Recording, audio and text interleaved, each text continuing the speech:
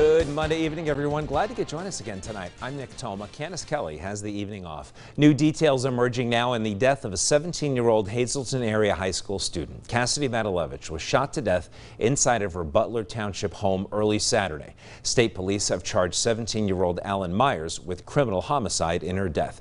Eyewitness News I-Team reporter Andy Mahalchik has been working this story. He joins us live in the studio with the latest on the investigation. Andy? Well, Nick, this is the arrest affidavit. It sheds some light on what state troopers say happened before and after the homicide of Cassidy Madalevich.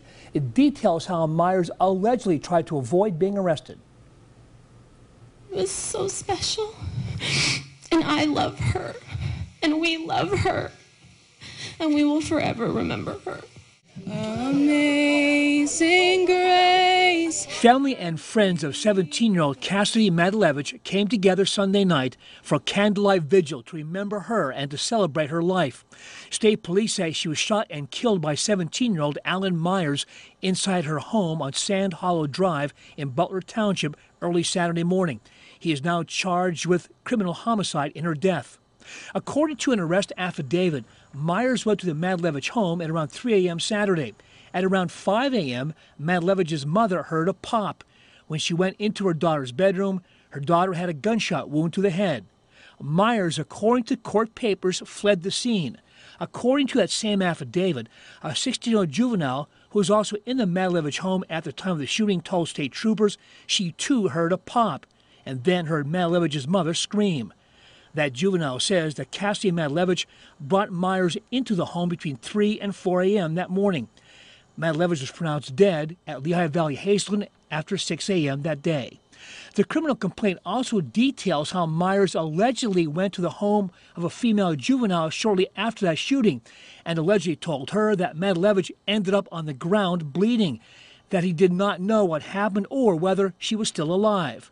The criminal complaint also details how Myers parked his car, a gray BMW, in their garage and then went for a ride with that female juvenile and an adult from that same home. And at some point, they dropped him off at the Dorrance Rest area on Interstate 81 North. State troopers later stopped the vehicle. During that stop, Myers allegedly called the female juvenile. A state trooper actually talked with Myers, who told him he could be found at the rest area sitting on a picnic table. He was then taken into custody. Madalevich was a cheerleader and about to start her senior year at Hazleton Area High School. The superintendent of schools issued this statement. The Hazleton Area School District is devastated by the loss of one of our students. I cannot adequately express in words the giant hole that is left by losing a student. Grief counselors have been available for students and staff today. Now, the arrest affidavit also says that Myers and Madalevich may have been arguing over Myers' relationship with another juvenile female. The court documents allege that Myers also got a haircut Saturday morning in an attempt to disguise his identity. Now, Eyewitness News has also confirmed that Myers is under investigation in connection with another alleged incident involving another female juvenile on the day of the murder. State police will only say that incident is under investigation. Nick? A lot of new information tonight. Andy, thank you.